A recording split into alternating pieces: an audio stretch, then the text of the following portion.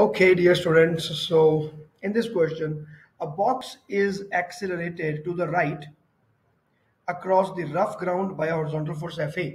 So it is given that the body is getting accelerated. So there has to be a net force. The applied force should be the biggest of all. The force of friction is Ff and the weight of the box is Fg. The normal reaction is Fn, which is the free body diagram for this situation. Okay, so this is a very fundamental question from the chapter of kinematics. I would say if we are having problem in this kind of question also, we will be facing problem in other questions definitely.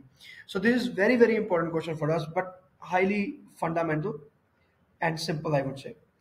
So let us say this is the body, and obviously the weight will be acting downwards. This is the surface, the weight will be acting downwards. So this is bound to be the normal reaction that the body is getting from the surface. And there is an applied force which is Fa, and friction will be acting obviously in the opposite direction. So this question becomes very easy by watching this thing, that all the forces will be there, the four forces will be there. So A option is wrong and B option is wrong because there are only three forces, the fourth one is not there.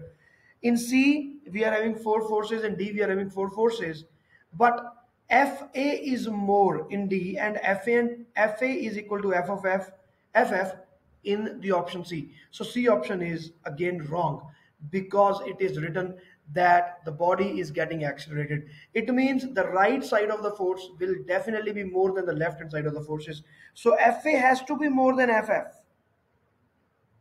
Otherwise, acceleration will not happen. So they are saying that the body's box is getting accelerated. So our answer is definitely D. So if there any problem you face, please do let me know. Bye.